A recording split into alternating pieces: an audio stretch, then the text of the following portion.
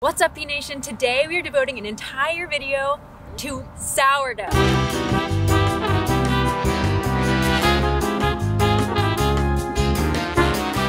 So the idea of today's video is that we're here in San Francisco and we just had to try San Francisco sourdough. So what we've done here is we've gone around the city and we picked up 4 beautiful loaves from 4 of the most famous bakeries in the city. We're gonna be taste testing each one and kind of rating them. I mean, like, we are not bread professionals. We are going to rate how much we like the crust, the inside, how much sourness is in the dough, and like kind of like an overall rating.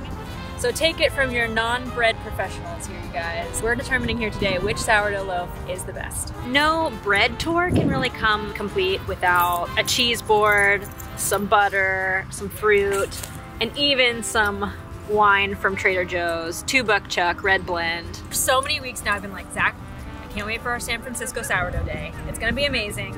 I can't wait to go to all the bakeries. I can't wait to drive around San Francisco. And most importantly, I can't wait just to drink wine and eat cheese in the park while eating delicious bread. So our first loaf is from Tartine.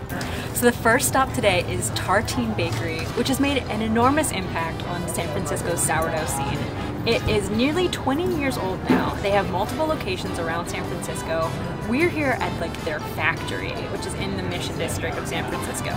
So they started in 2002 and they make like beautiful sourdough bread. So many people have given them praise on their bread and oh my god. This is the biggest loaf of bread I think I have personally ever purchased in my life.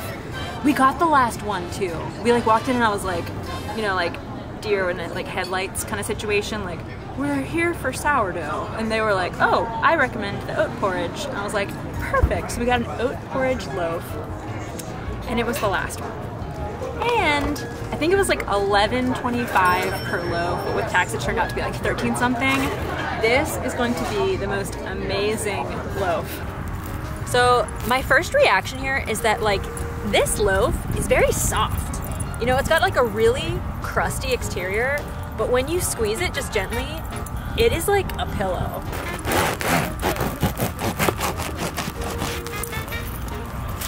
First reaction, whoa, smells amazing. Side note, we didn't get like their classic sourdough loaf. It was like the most basic one they had at the time. So we didn't get there until like 11 a.m. It smells miraculous. It doesn't smell as sour as I was expecting it to, but this crust is serious. Whoa. Oh my gosh. This might be the most delicious sourdough I've ever eaten. The crust is super dark, but it's giving it a very like toasted flavor. You know, like nuances of the oven. And then the inside is so soft. It's soft and it's kind of even moist. It doesn't smell very sour, but when you put it in your mouth, it's like kind of like not overwhelming.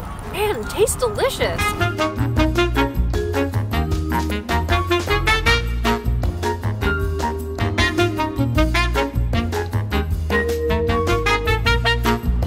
All right, we got our Boudin?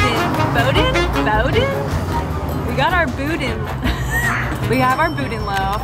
It is one of the most spectacular sourdough establishments I think I've ever been in. Like, it is really an experience. We always stop at their location down here by Pier 39, and they have this like warehouse of bread going on. Boudin has been baking bread since 1849. At least that's what they say on their label. They started making bread when like the California gold rush happened. The thing about sourdough, and when it comes to San Francisco, is that there's nothing really that special about San Francisco sour bread when it comes to like how it's made. What it comes down to is like the bacteria in the air and in the local grains that make San Francisco sourdough taste the way it does. They even have its own like name, and it's called like something something San Francisco something something. Bacteria here in San Francisco make the bread actually taste quite sour. So that's why San Francisco sourdough is like such a staple, because it actually tastes sour. Like, it is sourdough. These bakers that make sourdough here in San Francisco, if they tried doing this anywhere else in the country, it wouldn't taste the same, because it's just like such a regional type of thing that makes this sourdough so good. Now, as far as packaging goes, they have the best bag. And I know that doesn't matter. But for some like reason, like during the purchasing aspect, I was like, yeah, I got my loaf. So you can definitely tell there are not a lot of air holes. And again, as a self-proclaimed bread connoisseur, I'm pretty sure that the holes matter.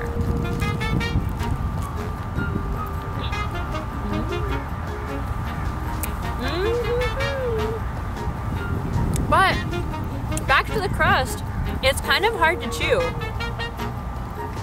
So this might be the most sour loaf. The crust is very thick, but again, kind of hard to like tear. Oh, hi! Sorry guys. It's all good, it's all good. No. That is the third dog that has tried to attack this set. You almost got the cheese. A Labrador came up and actually snatched one of the donuts we have off screen that were like supposed to be dessert. Like this wasn't enough carbs for us today, but actually like grabbed a donut and then it was like, oh my God, I'm so sorry. We were like, it's okay.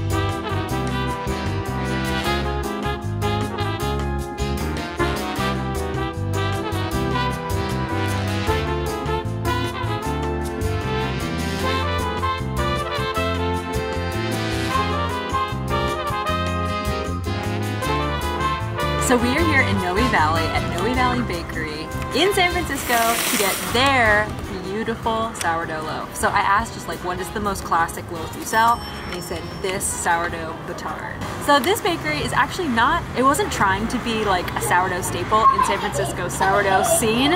It was just trying to be like a neighborhood bakery, but they turned out some really delicious sourdough that got a lot of recognition.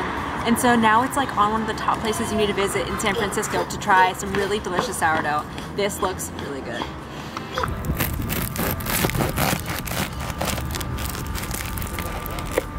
Very pillowy inside, extremely thick crust. This kind of has the more like classic sourdough look. Solid crust, perfect texture. I would say like this is more of the texture that I would assume sourdough would have. This smells slightly more sour, but it doesn't taste as sour, which I find to be very interesting. It's like you'd think it'd be the exact opposite. Considering that their specialty isn't necessarily sourdough bread, this is really delicious. I mean, I get why it's like on everybody's list because this is a solid loaf of sourdough. Like crusty, delicious, yeasty bread with a slight sourdough aspect, and it has really good texture. So this is really good.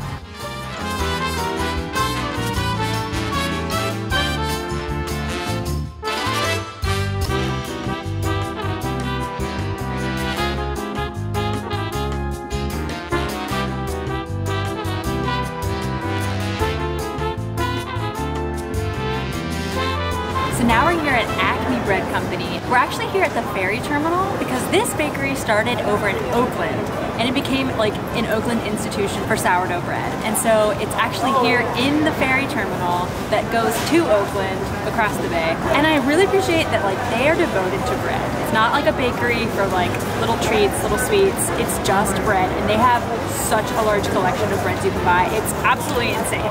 So we got our sourdough batard. I'm very excited. It smells very, I feel like I have crumbs in my face. It smells very strong. It was a really good price too. It was like $4, which I feel like is a pretty good deal. Ooh, really rough crust. Very thick.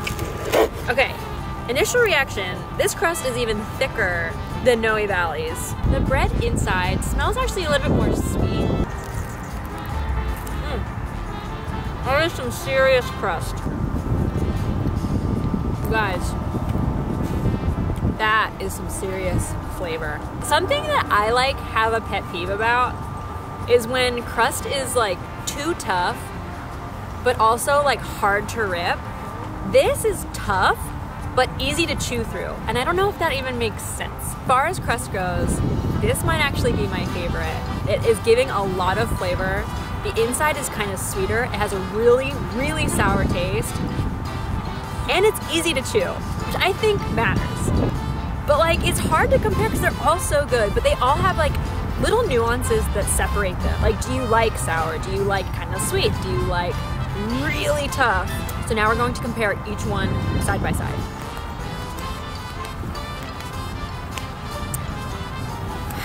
So overall flavor, I would say all of them were delightful. But if you're going based on sour, Boudin is your match.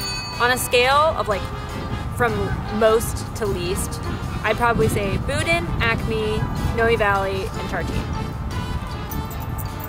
Yeah. When you're talking about crust and preference, I would have to say that I actually really enjoyed ACME's, just because it was like actually easy to chew. Is that what I said? Yeah, I feel like good. So on preference of crust, I'd go ACME, Tartine, Noe Valley, and Boudin. Hi, baby. Dog number 5. Dog number 5. Hi, honey. Sorry. Okay, it's our fault for having a picnic, really, in like dog level. When it comes to texture, I honestly, and I don't know if this is like accurate or if this is like what sourdough is supposed to taste like, I really love tartines. I thought it was super good. It's like more moist than I would have expected sourdough to be, or like any bread to be, but it's really delightful and it is so soft. So to rate each one from like best to worst, which they're all wonderful, so that worst doesn't mean anything here. Tartine, Boudin, ACME, and then Noe Valley. But overall, if I had to choose a winner, I would go with ACME. And they're like, they've been a long-standing tradition. I really just think like it's probably the best loaf. It's really good crust. It has delightful texture on the inside. They're all delightful. Every single one is good. It has really good sourdough taste. And the cost was there. You know, like the cost per loaf was pretty good. This is almost too much like sensory overload to be eating so much different types of good bread all in one sitting, because they all taste amazing. So I'm like, yeah, I know my stuff. Bread, it's my life. But I know nothing. So if you're taking advice from us, go with ACME.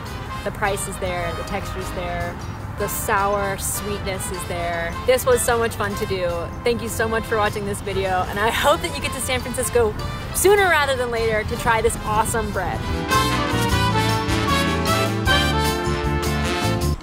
And just so you know, these were the donuts we were gonna have, and I don't even know which one his little snout touched. It happened so fast. It was just like open like this, just came in, and then he ate it, the whole donut. Took one. He didn't even touch the other ones. He just took one single one. It was like perfectly placed for his little mouth to get, and he was gone. Like, it was so fast. He unfortunately took the most expensive donut we bought. We are here. Oh. So we are here. Ah, there's so many cars. And it's so windy. So windy. So windy. See, we try, you guys. We really do. So windy. We want to get the best shot for you so you can hear everything she's saying. One day. One day. That's our good. Hi, honey. Come here. Sorry, guys. It's okay. No. Get out of here. Cecina, you're really sad about your donut. $4 donut.